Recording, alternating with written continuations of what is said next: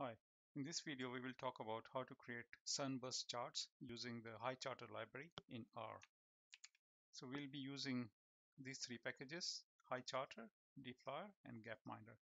And this is the install script. If you don't have these packages installed, you can uncomment them and then run them. Now call those libraries. So calling the first library, which is responsible for creating the Highcharter charts. This library is to manage our data, and then we are going to use a sample data set which is called gapminder. And if I run these three packages, we are ready to plot our sunburst charts. Let's see what the gapminder data contains. So the gapminder data is about different countries and continents, and it gives you the population of that country.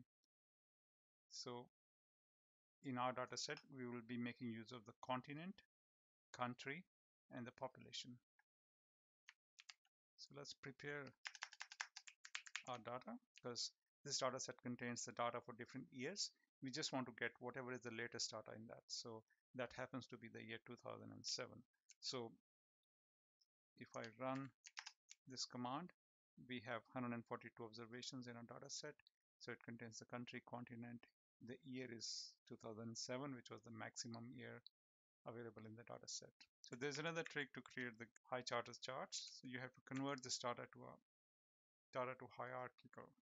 So our data set is gapminder 2007, which we just created, and we're going to use continent and the country, and we're going to display the population or the numbers of people. So if I run this, we get another data set,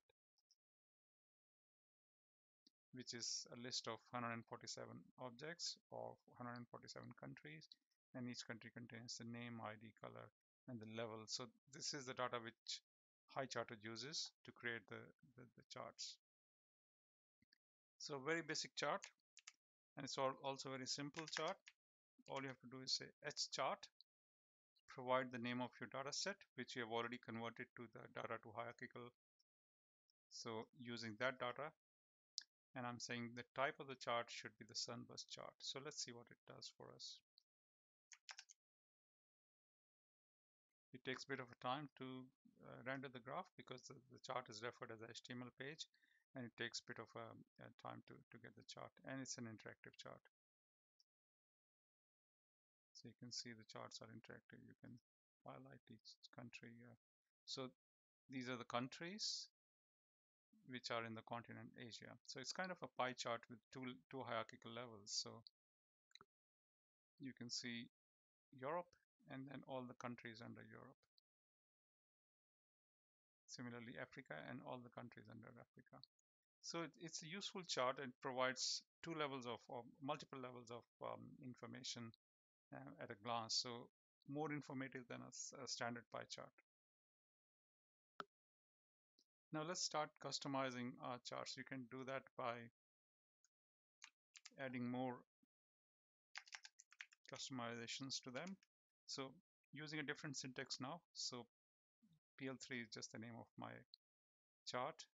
That could be anything. So starting with Highchart. So we want to create a Highchart, and then piping it to the next line saying Hichart, H underscore chart type is the sunburst chart, which was what we did here. And then we want to specify the title and then subtitle, and then we want to give the name to the series as well. So we want to call the name as population.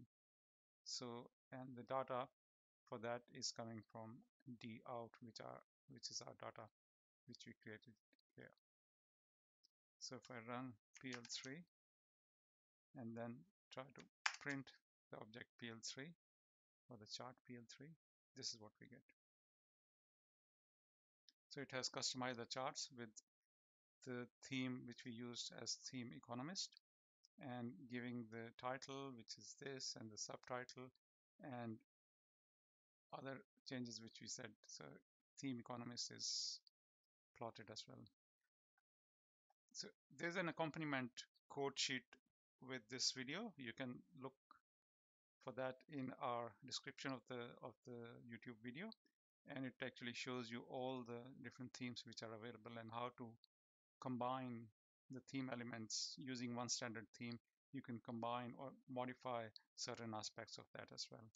And lastly, how do you save this as static file so that you can show that in your presentation or in a Word document or a PowerPoint? So you need to convert this interactive chart into a static image. So you would need these two packages, HTML widgets and then the web short. So the first line, HTML widget, creates, it uses the PL3 in this case. So I've actually called my object as PL3, and then I'm saying widget equals PL3 because this is the name of my chart which I just created. The chart object is PL3, and the file where I want to save the HTML file. So I'm saying save it on my D drive in the temp folder, and notice that double backslashes are to be given if you're using a Windows system. And then this line is only going to create HTML file using the web short package. I'm saying the URL of my HTML page is this, which has this chart, and then I want to convert this into a PNG file, and this is the name of the file. So, and then I want to add a delay. The delay is added because the charts are rendered slowly, and if you happen to have a very small delay, or if you don't give a delay, half of your chart would be saved. And you can experiment by giving more delays if your charts are not saved completely. So let's run all these commands. So there is my image which has been created. So it's under my D drive, and the name of that file is sunburstchart.png, which we just created. Thank you very much for watching this video. I hope you found this information useful, and I'll see you in the next one. Thank you.